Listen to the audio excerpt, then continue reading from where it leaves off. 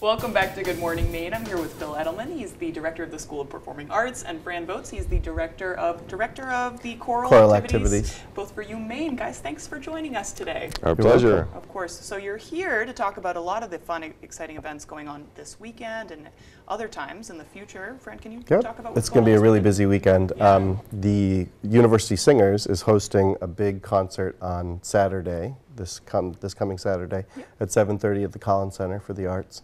And it's a celebration of Professor Emeritus Dennis Cox, who conducted the group for 36 years before I took over. And so alumni from all over the country, really, and some even from Europe are coming for the celebration. There'll be about 250 alumni there. Wow. And so the current group will sing part of the concert, and then all the alumni will sing under Dr. Cox's direction. Gotcha. At the so end. the current group of university singers are the ones located nearby. Yes. Yep, the ones who are current students. We just returned from a week concert tour of Maine and Massachusetts, and so this is our our homecoming concert. Yeah.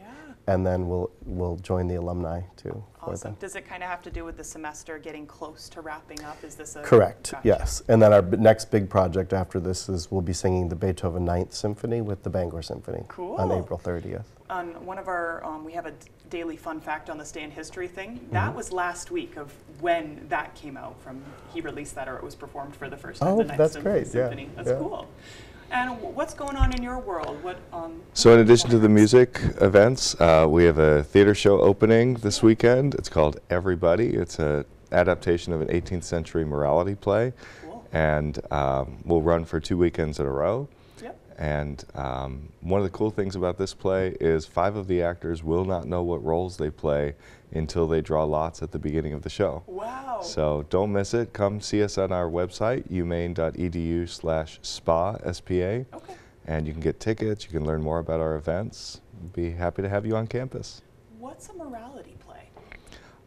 It's a play it's trying to teach something about how to behave towards other people. Cool. Yeah. Cool. So it's teaching something probably to the people who are involved as they have to learn their roles on the spot, and for everybody in the audience. Yeah, we're excited to see how it comes out. So yours is on Saturday, I say Saturday yours, but at 7:30. At 7:30, and when does this one?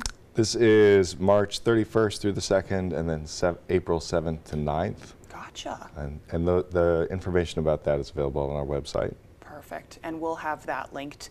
We'll post this online and we'll have that linked in. But yeah, thank you guys for joining us today. Of course. That's all we have to talk about. But of course, anytime you want to come back and talk about more events, we'd love to have you. You've been on the show once before, though, so you know the drill. Yeah, we love coming here. All right. Phil, Fran, thank you for joining us Thanks today. so much. We'll send it over to Devin Biggs for our full weather forecast.